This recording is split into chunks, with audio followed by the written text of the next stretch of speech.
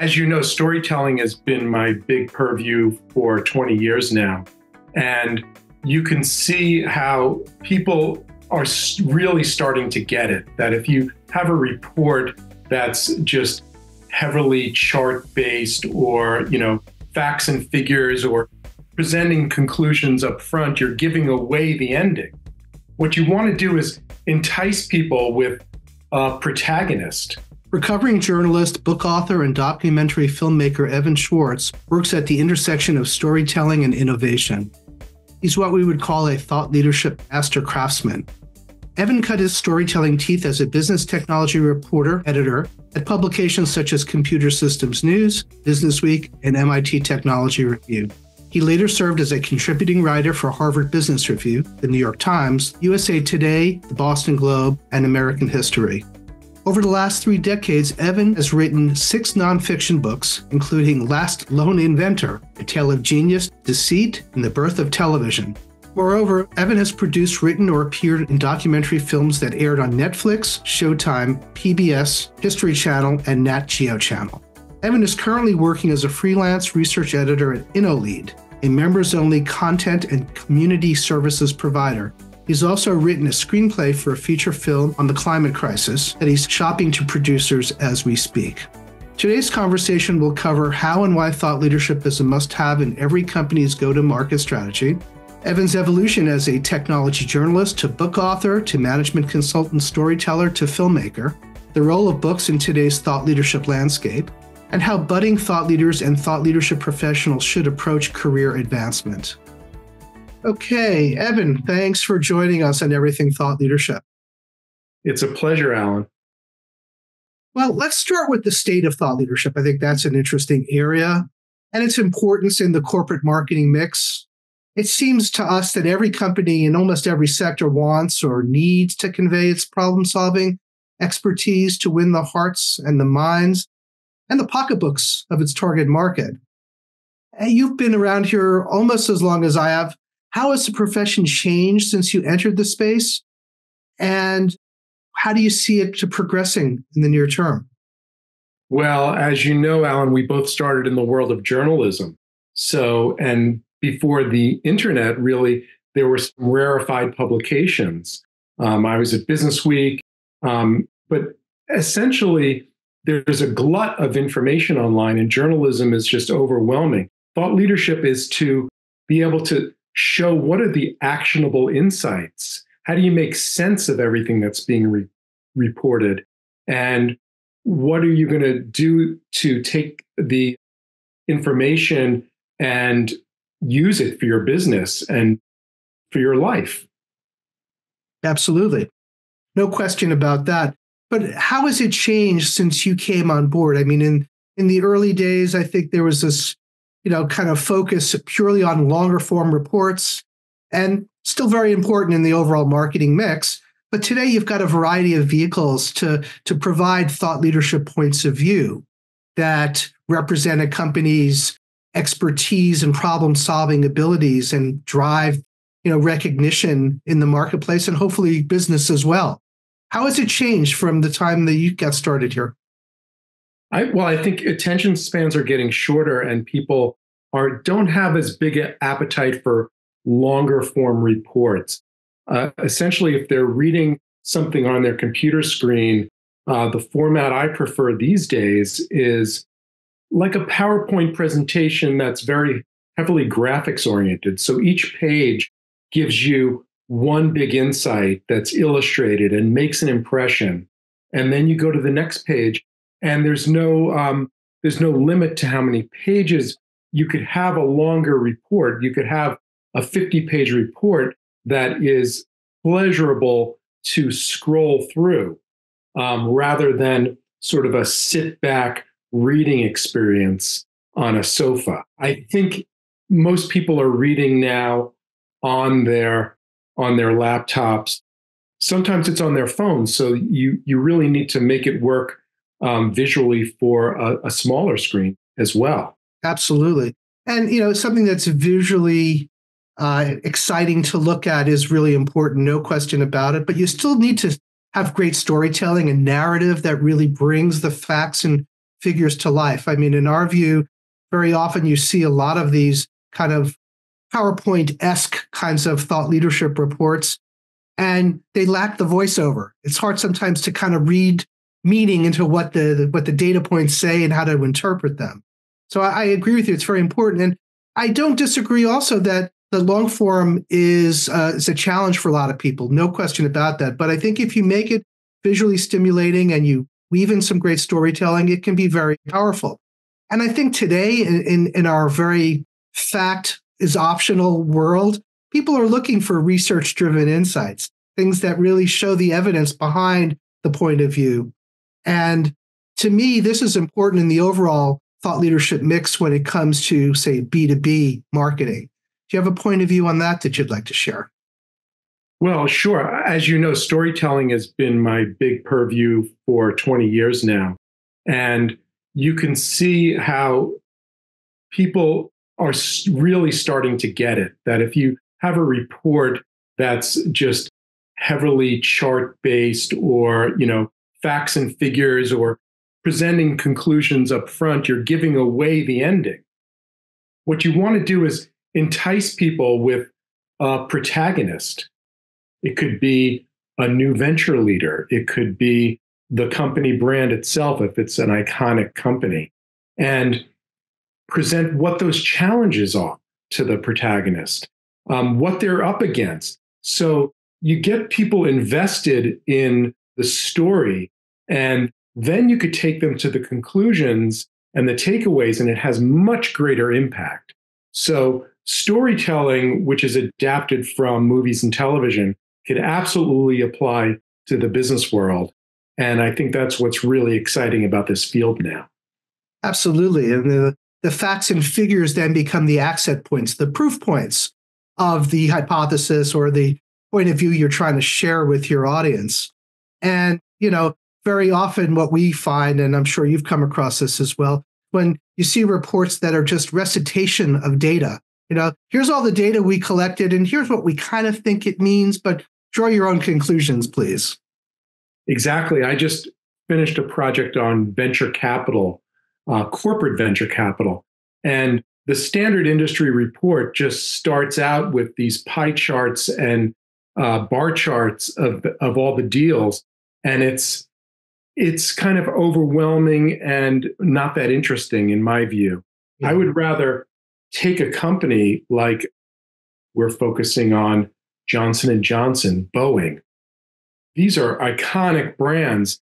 And what are they doing? And make the corporate venture capital leader into a character and show what they're up against and bring it all the way to the conclusion of launching a successful venture in the marketplace in healthcare or aerospace.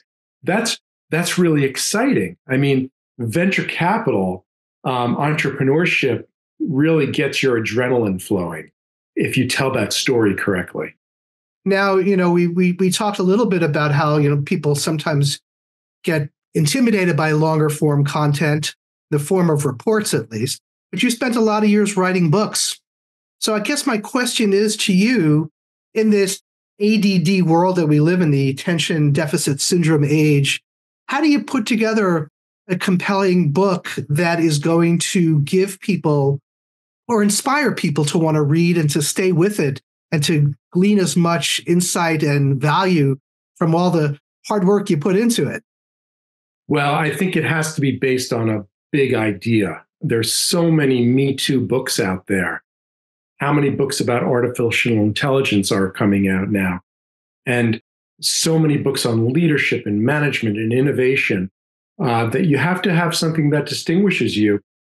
And I think, one of the marquee books that we did at InnoSight with the partners at InnoSight is Dual Transformation. And that's a big idea that we pioneered through articles in Harvard Business Review. The idea that if you want to transform your company from one business model to another, or one brand image to another, one product set to another, you really need to create two different processes. One is to adapt your current core business. The other is to launch new ventures that are outside your core And that's a completely different team, completely different set of insights. And it serves as a really useful framework. So we believe that was a big idea. And that kind of thought leadership was really valuable for Innosight, growing the firm, and for our thought leaders like our author, Scott Anthony. We were just very pleased to see that that book helped propel him into the top ranks of thought leadership in the world, to the point where he's in the top 10 on the Thinkers 50 list now. So it's big ideas that can really get above the clutter.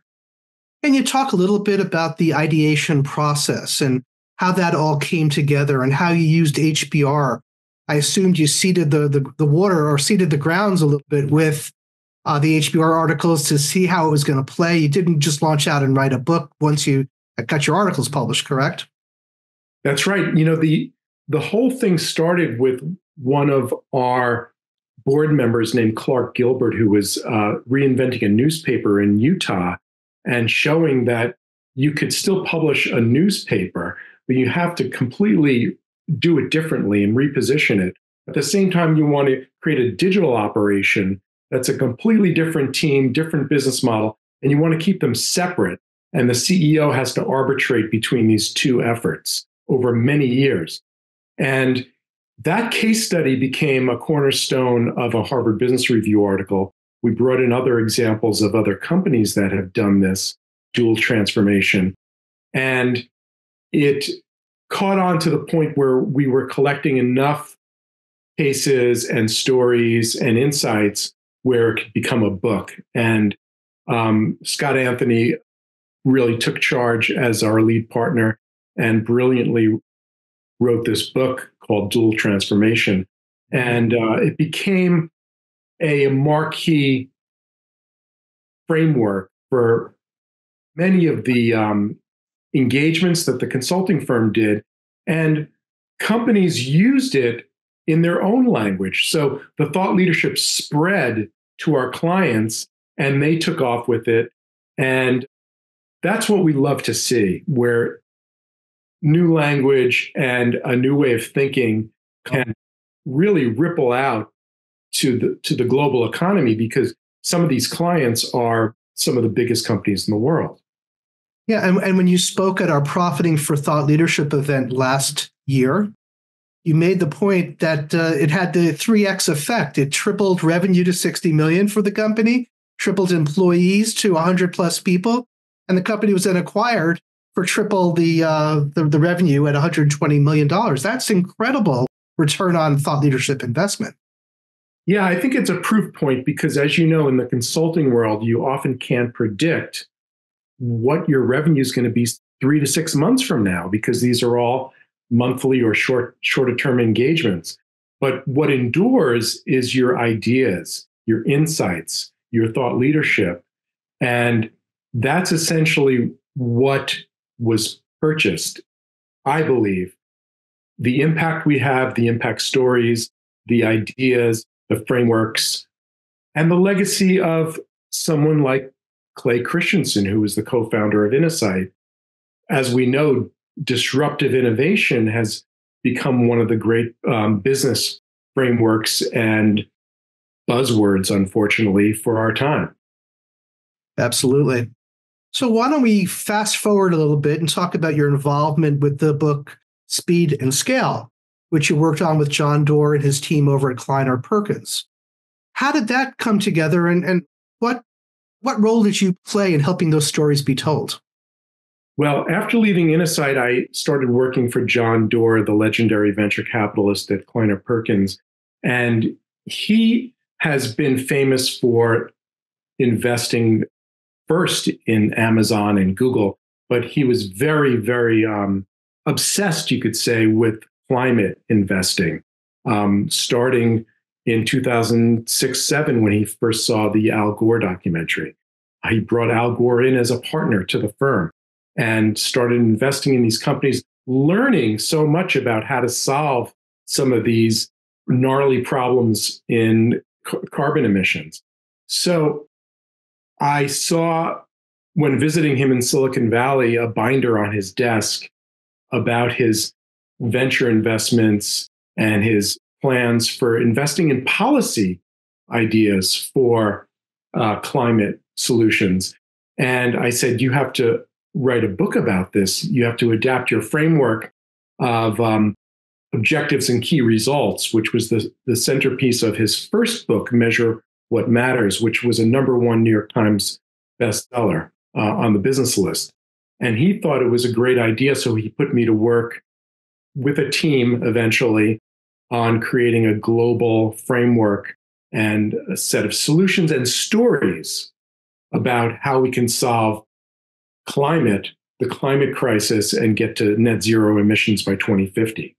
Yeah, I mean, it's a great book. I mean, the framework in and of itself, while it is complex, it's easy to wrap your head around, very clearly presented. The book is very well designed. But to me, it's the entrepreneurs who are trying to go out and help solve this crisis. Those stories are really powerful. And you and the team did a wonderful job of really having an impact, showing that there is a way to get there from here if we're hopefully stay the course. Yeah, and some of those stories they come out when you say, what did you want to do when you were a kid and when you grew up? How did that change? And when did you first have that epiphany that climate is the area that you want to spend the rest of your life on? And everyone had that epiphany. It resulted in powerful stories, and these people are very driven. And we had people starting the great climate companies now, startups like Sunrun and Enphase, but also people like Laureen Powell Jobs and people who have great fortunes, and why they are investing, giving away all their money to solve this existential problem. So from a Kleiner Perkins perspective, how has this experience played out for them? Are they happy with the results? Has this helped them to understand where they should be placing their bets, or has it elevated recognition in the financial community and whatnot as to their commitment to helping to solve the climate crisis? I think so. I think they're known as marquee climate action investors, both on the technology and startup front, but also in the policy realm, and basically getting the public engaged. So it's very exciting for them, but it's hard. I mean, for every advance 3 steps forward, there's 2 steps back. It is brutal. I think we've had some influence in the policy realm. We know the book was endorsed on day one by Obama, by Al Gore, by John Kerry. We know senators read it, the Secretary of Energy read it. So we think the Inflation Reduction Act was partly influenced by some of our suggestions and frameworks in speed and scale. But it's tough, as you know, we're not on track. But this message of speed and scale, going big, still resonates, because we know how to solve climate, but if we do it by 2070 or 2080, it's not going to make much of a difference. We're going to have a runaway catastrophe. We have to do it on this time laid out by the scientists in the IPCC. So the book evolved into a website, and I think a documentary film as well. How has that process gone in terms of making sure you've got fresh content, fresh points of view, and how has it performed over time? Is Kleiner Perkins happy with the amount of visibility they're getting on these related properties? I think so. I mean, the climate tracker that we did, which was based on the set of key results on the Speed and Scale website, got recognized by the World Economic Forum. Various publications like Fast Company wrote about it. And it's really like a dashboard to see if we're on track for key goals. So I think everyone's really proud of that. And it's going to be the basis for more going forward, maybe a second edition of the book. Wow. Stay tuned, huh? Mm-hmm. And John Doerr is an absolute he's just a great advocate for this. And he made a huge donation to Stanford and started a climate studies school, the first major new school at Stanford in decades, one of the biggest donations to a university in history. And I think it's going to really have a lot of impact over a long time. Books can be rainmakers, as Evan revealed. Works such as Speed and Scale and Dual Transformation have been major door openers for John Doerr Klein Perkins and for Scott Anthony and his innovation consulting team at InnoSight. Research we conducted in 2022 with our partners Phronesis and Rattleback for our Profiting with Thought Leadership study shows the impact books can have and will continue to have on conveying eminence. Of the thought leadership consumers we surveyed, 54% said the form in which a firm publishes its thought leadership content boosts its credibility to an extremely high or high degree. So given the prestige of books, books can help a company stand out from the competitive set. That is, if a firm has a big idea worthy of a book, and the process, discipline, time, and intestinal fortitude and funding to develop a great manuscript. Although print books may be considered counterintuitive in today's digital world, thought leadership producers across industries that we studied, tech services, management consulting, legal, accounting, and staffing services, said they still have a formidable place in their thought leadership portfolio.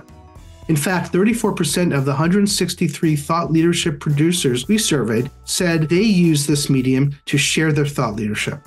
That was the second highest percentage after in-person conferences and seminar productions. Not surprisingly, self-anointed thought leadership leaders are more apt to use this medium than laggards. 42% of leaders said they publish books compared with 26% of laggards.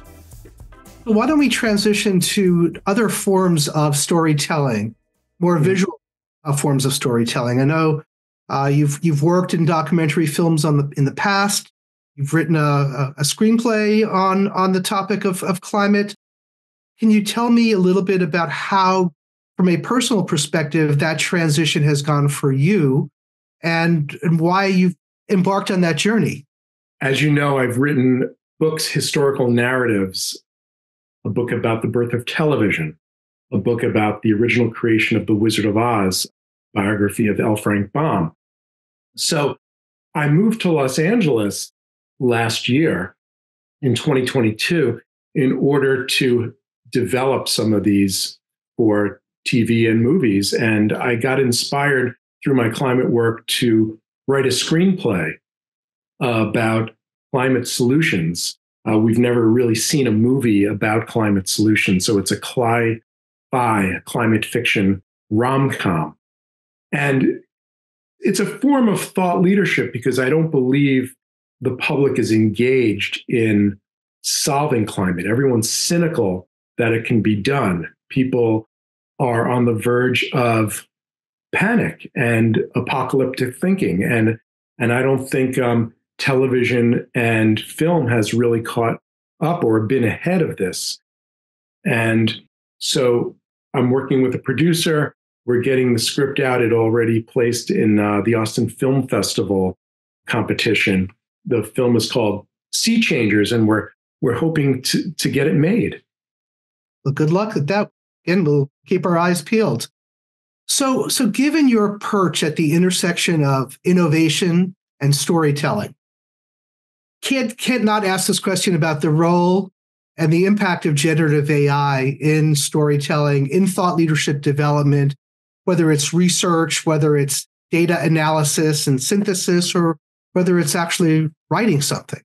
What is your view on the role it will play, and how's it going to play out? Well, I think generative AI is an exciting area. I mean, there's a lot of misunderstanding. I don't think AI is going to achieve general intelligence anytime ever. Humans have to keep evolving and stay ahead of it. Sometimes I think we're devolving.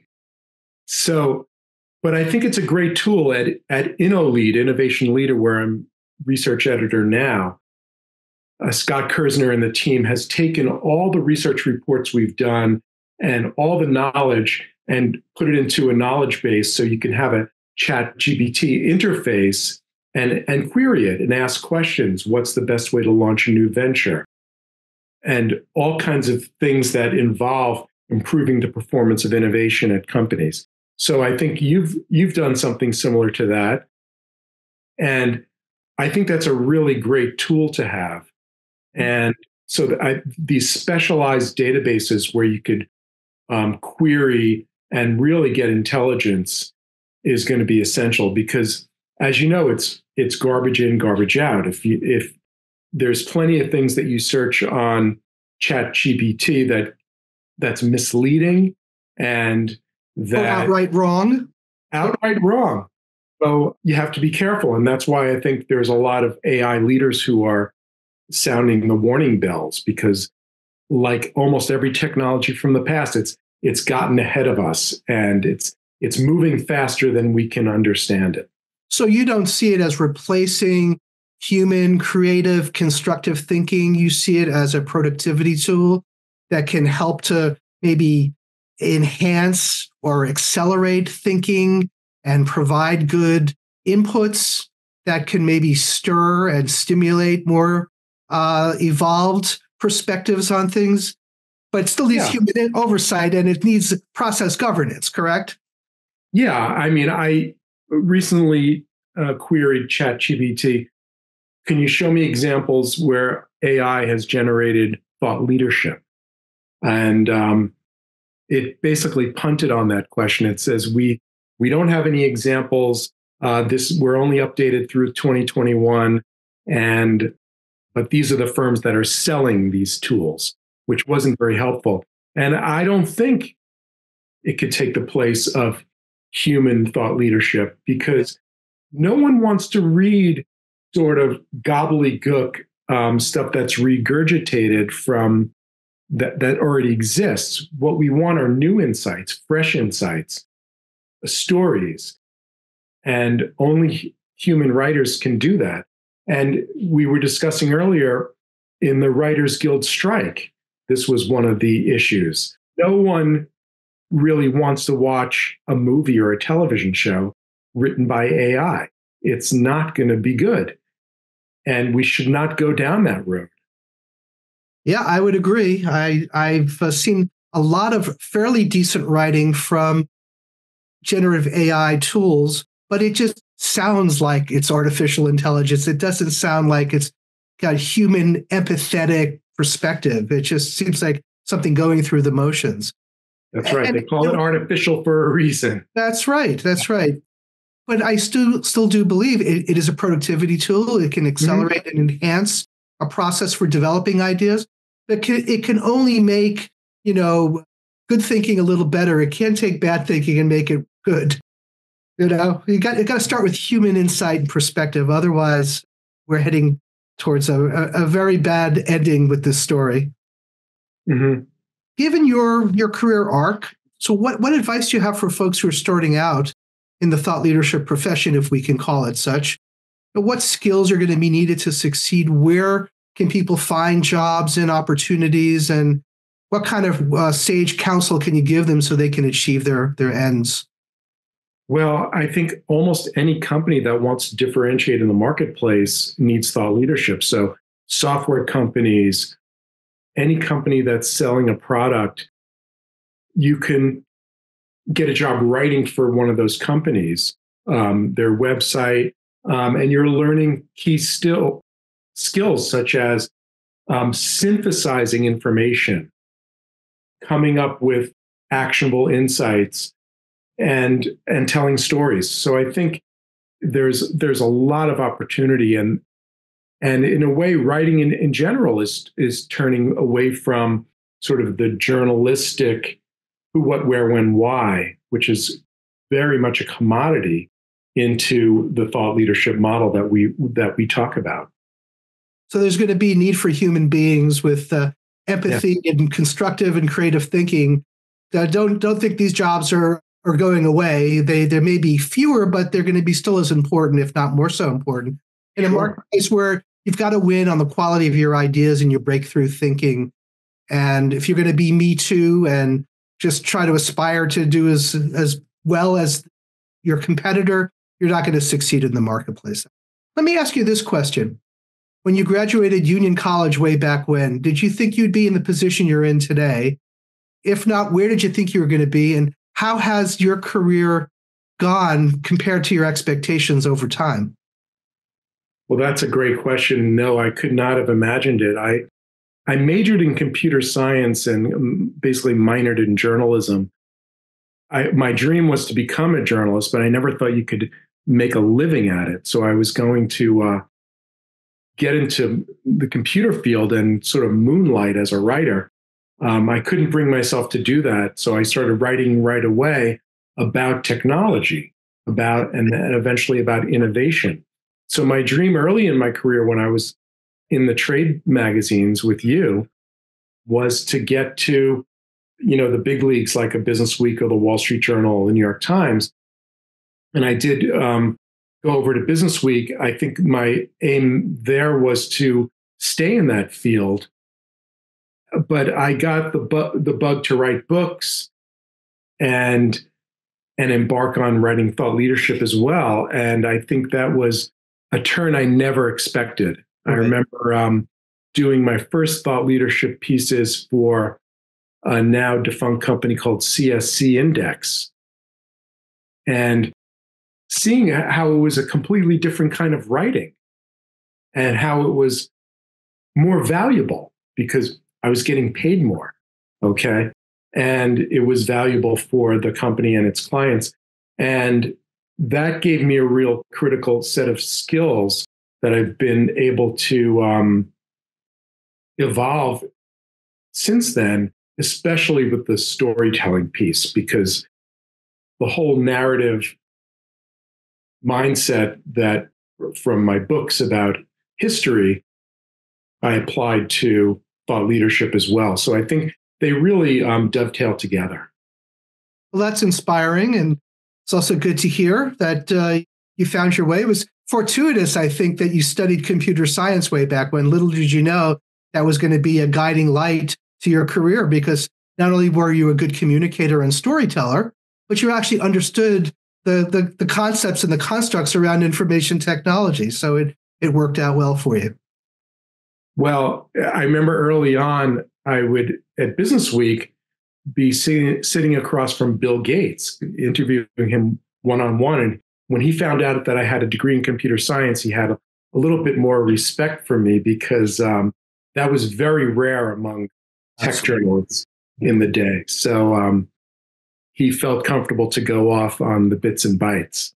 Yeah, and that was very helpful to him, because when there was a blue screen of death while he was doing a demo, he could say, "Oh, that's not a bug; it's a feature," and nobody would know the difference.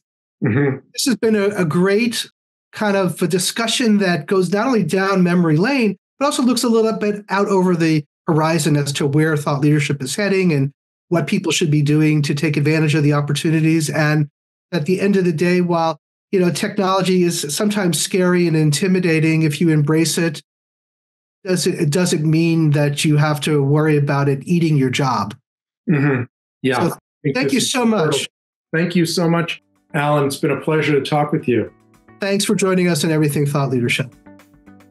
As Evan noted, getting heard above the thought leadership din comes down to having big breakthrough ideas told through colorful and creative storytelling.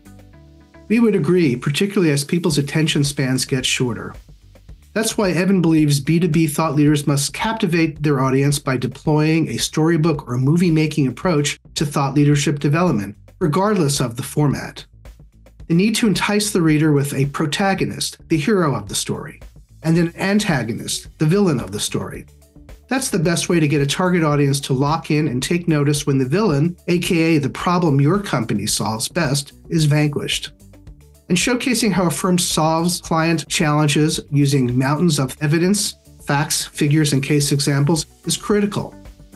Evan's work on the breakthrough book Dual Transformation with the team at innovation consultant InnoSight is a great case in point. The team, which was led by partner Scott Anthony, created a framework to codify how it helped clients transform their businesses amid impending disruption, to solve current business challenges, and to thrive tomorrow. It introduced this framework through client examples first revealed in an HBR article, which created momentum for the impending book. As Evan noted, the book was a force multiplier for the firm's business. And how do you know when your book has sustained impact? It's when it influences the world around you. Recommendations made in Speed and Scale, for example, have had an impact on climate policy contained in the Biden administration's Inflation Reduction Act. And when it comes to AI's role in thought leadership development, Evan believes producers of thought leadership and thought leaders themselves should embrace any and all innovations that disrupt conventional thinking and ways of working. And we agree, as long as it's done with human insight and oversight. Thanks for joining us on Everything Thought Leadership. We hope to see you again real soon. If you enjoyed this episode, we'd love it if you'd left a like and share this episode with your colleagues. Everything Thought Leadership is a video and podcast series from Bidet TLP for thought leaders and thought leadership professionals, the people who help experts get recognized as thought leaders. You can find out more about Bidet TLP at bidettlp.com.